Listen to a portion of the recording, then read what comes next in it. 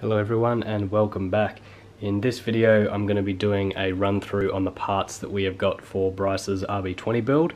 I'll be doing a quick run through on each individual part, why we got the part, how much they cost, and then do a total kind of cost at the end. So yeah, we'll get stuck straight into it and start going through some bits and pieces. So right out of the back we've got the Franklin Engineering out of New Zealand. They actually make a RB20/25 heater hose delete kit. And all this does is runs from the little, there's kind of a feeding point on the back of the head, or back of the block, on the same side as the thermostat, and then coming out of where the thermostat attaches to, you've got a press-in fitting, and then from there, that all feeds to the heater. So when I say to the heater, I mean the two kind of plastic pieces that go through to the firewall, so that all attaches to there. All of Bryce's lines were all full of rusty flakes and nasty water, so obviously having a fresh motor, we don't want all that going back through the motor, so went for this kit. It cost about $120, $130 delivered to the door from New Zealand. That was directly through their website. It comes with a little section of braided line and a heap of fittings. What I'll do is I'll quickly assemble those just by hand and then lay it out just so you can get a rough idea on what I'm talking about. And just to make things crystal clear, I'll just pop a photo up on screen now on what the kit actually looks like on a motor, so that should give you a bit of an idea. And yeah, I'll quickly lay these fittings out and you can have a look, see what it looks like. So imagining that this braided hose was straight and didn't have a bend in it, that goes from the block outwards through the hose and then to the connection that goes into the side of the thermostat housing, and obviously you would have seen how that looks in that photo previously. So that's all it is. Very cool kit. Has all the fittings there all ready to go. Like saying, about 120, 130 bucks delivered to your door, so it's a very, very cheap kit and super, super easy to install. Obviously you'll see that in the next video when I go through and start installing all of these parts, so obviously stay tuned for that. But that's the first part to start off this list. Very, very cool part. Super happy with what we've got so far. I'll move on to the next bit. So next thing we've got in the box is a genuine coil pack harness from Kudos Motorsports. I'd have to check, but this was about $180 or $190 brand new. And if you remember, when I first started pulling the motor out, well, apart, not out, I pulled the loom off and the coil pack loom stood up on its end. It was so old, everything was ready to crack apart, all the plugs were nasty and broken and falling apart, so thought this was just going to be the best option to go. Obviously being brand new, all the plugs are going to be nice, everything's going to go together nicely, and we won't have any spark related issues, at least relating to that harness. So that part there I told Bryce was very important considering how bad shape his other one was in. So yeah, that's the second part, and move on to the next one. So got the usual parts. If you're doing a head gasket job, opted for ARP head studs, and for the people who are interested, there's your part number there if you wanted to get the same studs. From memory, these are the same that I used. I might have used a slightly stronger variant, but as far as I know, exact same studs. They were around the $300 mark. These prices are just rough from memory, so don't quote me on any of those prices. If people are super worried about it, I can get exact prices. Next thing, we ended up getting a new Warbro 460 fuel pump kit. Obviously we've got a brand new filter with it, new wiring, and because his pump's been out of the car while his tank's been not running fuel through it for so long, and he is on straight E85, we just thought we may as well, and he's actually putting a new tank in, forgot to mention that as well. His R32 tank was very rusty, so he's replacing the tank, and I said, look, we'll put in a new fuel pump and just rule out any issues that may come from it. We are cleaning everything going back into the motor, so we want to make sure we're getting nice clean fuel pumping through the system. Next thing we have, obviously a timing belt. I'm not going to pull it out of the packaging just yet, and all the other bits and pieces that come along with it. So we've got whatever this one is, that is the tensioner bearing, that'll just be an idler bearing, and then the little spring that sits on the tensioner bearing. For those of you who have done RB timing belts, you know what I'm talking about. So that's all as one big kit. Next things we've got, obviously, the water pump and thermostat. Water pump we're doing just as general maintenance, and thermostat I always like to do whenever the motor's been out of the car and it's not fully submerged in water.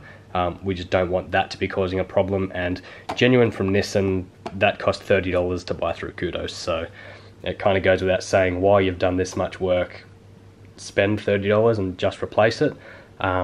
Water pump was on the cheaper side. I think it was around $100. It obviously isn't a genuine one, but it is a RB20 DETT one, which they're all the exact same pump anyway, but that's just what it's been listed as, so that'll work fine for us. And like you can see on the side, listed as an RB26, but works for 20 and everything anyway. So I've got those two parts. We've got another Franklin Performance / engineering bit, and this is a rocker cover dress up kit. So again, if you watched the first video on me going through the car, the rocker cover bolts on RBs have little rubber insulators. Over time they just wear and crack away, and the bolts aren't actually long enough to bolt down the rocker cover without that insulator intact, and it was actually a lot cheaper for us to buy this kit, and it's a very fancy dress up kit. So you've got all Allen key bolts, which is really nice to the eye, nice and appealing, and we've got billet insulators rather than rubber, and little rubber, I guess, I don't know, circle gasket O-ring things, and I'd assume that it'll either be on the top or the bottom to not scratch the rocker cover or to not scratch the billet. I'd assume it's probably going to be on the top, so we'll have one of those on the bottom, one of those in the middle, and then a bolt straight through. Bryce was also missing a few bolts. It just worked out so much cheaper to do it this way, and this kit was about $100 as well. Our final bit to the puzzle, I'll just move everything else out of the way, is this big Nissan box here. And the big Nissan box is actually a complete gasket kit for the RB20.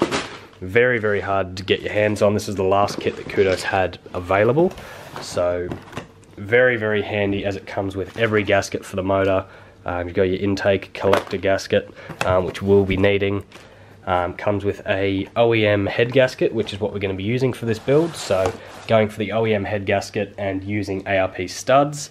We've got your valve stem seals and an oil seal in there, which I assume would be probably for one of the cam seals or something similar. We've got a rear main seal and two more cam seals. The two cam seals and front main seal in RBs are the same, so that's what I'd assume those three are going to be. Comes with a little container, quite big container actually, of Nissan gasket goo, which is handy. Obviously exhaust manifold gasket, both rocker cover gaskets. Our half moons are sitting in that box there, and we've got a little bag of gaskets here. So looks like we've got plenty of bits and pieces. We've got turbo, all the turbo gaskets. We've got an oil pump gasket. We've got heaps of crush washers for turbo lines. We've got, what else do we have in there? We've got oil filter housing gaskets, and a lot of other little bits and pieces. I can see a blow-off valve gasket in there as well. So, and then a little piece that runs off the factory turbo, which you won't be needing, but a lot of gaskets in here. Every single gasket that you'll need to do a rebuild on this motor is here. Pretty much the only thing that won't be used will be a few of the crush washers, obviously because his turbo doesn't use the crush washers. Blow-off valve won't be used. We might be using some of the turbo ones depending on what's in the car. I'll have to double check, and there'll be a few little seals and stuff that won't be used. I'll probably go on ahead and replace this oil filter housing gasket. Because we have it, may as well do it. Oil pump I'm not going to worry about. I won't be changing that. I don't want to pull the oil pump off. Intake gaskets we will definitely be doing, and also is the main intake gasket sitting underneath the head gasket down there. So really, really good kit. And this was the other expensive part. This was about $300 as well. So right out of the bat, it was about $600, $700 just for a gasket kit and the studs, and then everything else added up. And I think it that costing, including the Franklin kit, which is the only part that didn't come from Kudos. This was all around the $1,400 mark. Wardrobe pump was about $250 for the complete kit, so yeah, I guess expensive, kind of cheap, depending on who you ask. I think it's more on the cheap side for what's actually being done to the motor. When you look at all the parts we have here and what you're actually getting out of it, I think it's a really good deal. But that's all the parts there. I just thought I'd make this video for anyone that is interested in that side of things.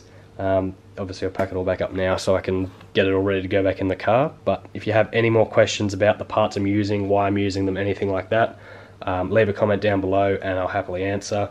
If you're wanting to know about pricing or anything like that, give Kudos Motorsports a call in Arundel and they'll be more than happy to help you out. But for now, thank you for watching and I'll see you guys in the next video.